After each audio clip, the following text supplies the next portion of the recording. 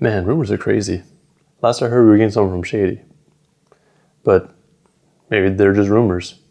Maybe. But that's not what you're here to see. It's the Bar for Bar Weekly.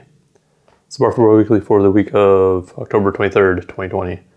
Not a whole lot happened this week, and not a whole lot came out this week. So let's go through it. First up, Anderson .Paak confirmed that they are currently working on a new No Worries project. So that's awesome. No Worries is Anderson .Paak and Knowledge. And it's been a little while since they dropped something, I think a couple years, but it was dope when it came out. So I'm excited. But who knows when it's actually going to come out.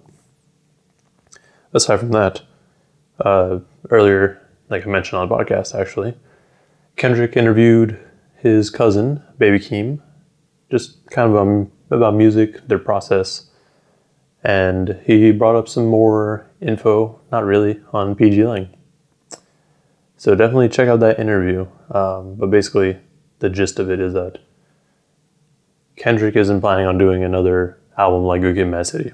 He wants to keep reinventing himself, and that's kind of the same sort of idea that Keem has. He wants to kind of keep doing new and different things, but he wants to make sure everything's straight before he releases. Next, we have just announcements for albums, really. Black Thought announced that he's working with Danger Mouse for his next project. Should be coming out next year, and I'm sure it'll be good. Don't know if he'll be continuing the Streams of Thought series or if it'll be like his own thing, but we'll see. It's gonna be good regardless. And the other announcement is from 2 Chainz, who announced that his upcoming album, So Help Me God, will be dropping next week on October 30th.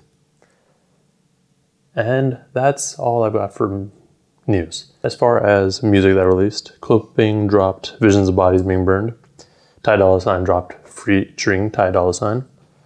And Davies dropped the Karma Deluxe Edition. King Crooked also dropped the Flag EP. Other than that though, there's not really...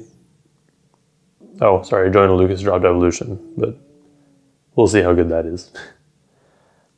But other than that, I mean, there was supposedly a surprise release, but that didn't come out.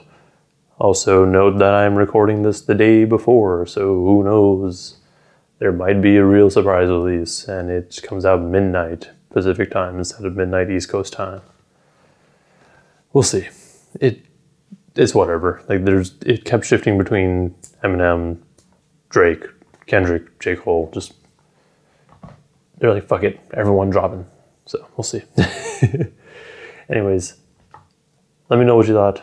Comment below if I missed anything, or if something dropped that I didn't acknowledge. And like and subscribe if you want to see more stuff like this. Thank you for watching, and please stay safe out there.